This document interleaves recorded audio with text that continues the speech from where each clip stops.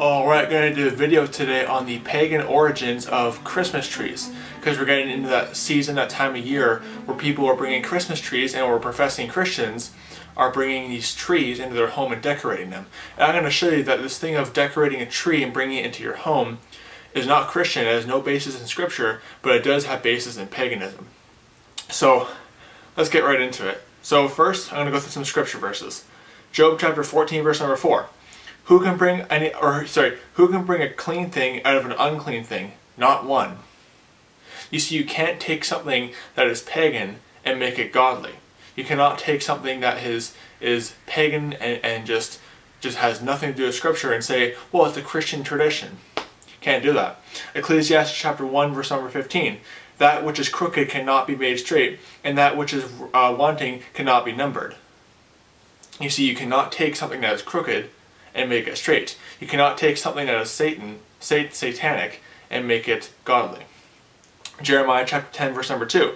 Thus saith the Lord, learn not the way of the heathen, and be not dismayed at the signs of heaven, for the heathen are dismayed at them. The Christmas tree is the way of the heathen.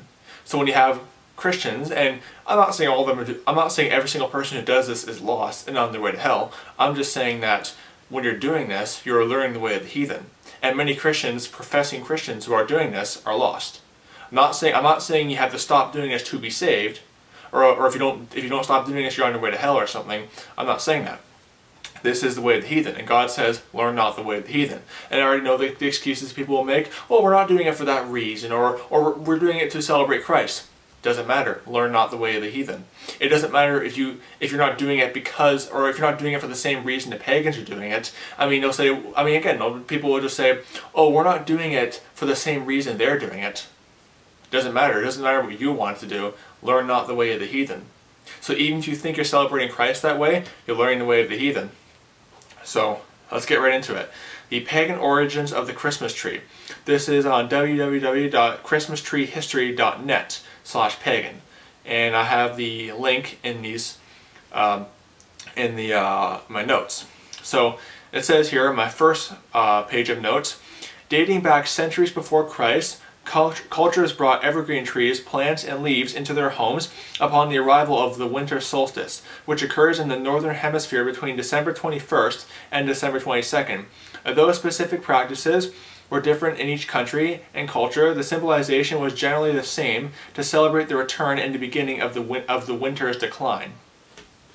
So this thing of celebrating a holiday in winter, even that in and of itself, is pagan. The winter solstice, it's a pagan holiday. Yule, that stuff. Here's my second part of my notes. The Egyptians regularly, or particularly valued evergreens as a symbol of life's victory over death. They brought green date palm leaves into their homes around the time of winter solstice. So you see these pagan Egyptians bringing in trees into their homes and using it as celebrating their gods, or celebrating, life over death and that kind of stuff. So why are you doing it? If you're a Christian out there, why are you doing it? You're doing what the Egyptians are doing, bringing a tree into your home and decorating it. Learn not the way of the heathen. The Romans had a public festival called Saturnalia, which lasted 1 week at the beginning of December 17th, which included a variety of celebrations around the winter solstice. Curiously, the Roman winter solstice was marked on December 25th in the Julian calendar. These celebrations are thought to have merged with pagan practices of hanging a mistletoe and the burning of the Yule log. The mistletoe? What are you doing with the mistletoe? It's Romanism. It's pagan Romanism. Learn not the way of the heathen. And we're not doing it for that reason. Doesn't matter. Learn not the way of the heathen. Just because you're not doing it for that reason, the fact is you're still doing it. You are doing what the heathen do. The Druid priests in Great Britain also used evergreen plants and mistletoe in pagan ceremonies, and the mistletoe plant was a symbol of the birth of a god. Celtic Druids and Norsemen in Scandinavia also used mistletoe in a mysterious ceremony just after the winter solstice. Oh, we're not doing it for that reason. It's the way of the heathen. Don't do it. It doesn't matter what reason you think you're doing it for. It is the way of the heathen.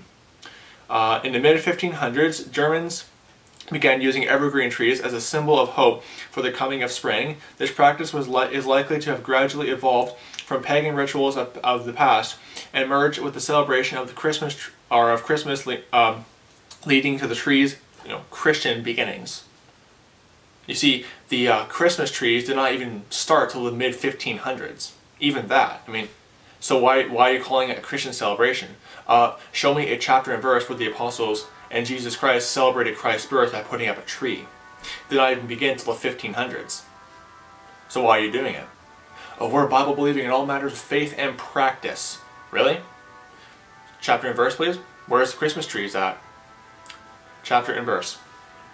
So that concludes this video. I'm shocked that you see all these professing Christians bringing this tree into their home. I mean, completely ignorant of what Jeremiah 10 says, Job 14, Ecclesiastes chapter 1. It is the way of the heathen. So again, I'll keep saying, I want to beat it down your throat. It doesn't matter what you think you're doing it for. You'll say, oh, we're not doing it for that reason. We're not doing it for the pagan reason. It doesn't matter, okay? Get that through your thick skull. It does not matter, okay? You are doing what the heathen do. You are learning the way of the heathen. Learn not the way of the heathen. So, yeah, if you want to celebrate Christ's birth, you don't need a tree, okay? That just is completely unnecessary. You don't need a tree, you don't need, Santa Claus or Satan Claus as I call him. Whole other video. But just celebrate his birth. You don't have to have, all you gotta do is celebrate his birth. You don't need to have these trees and all those mistletoes. It's the way of the heathen. So, anyway, God bless you. Thank you for watching. Goodbye.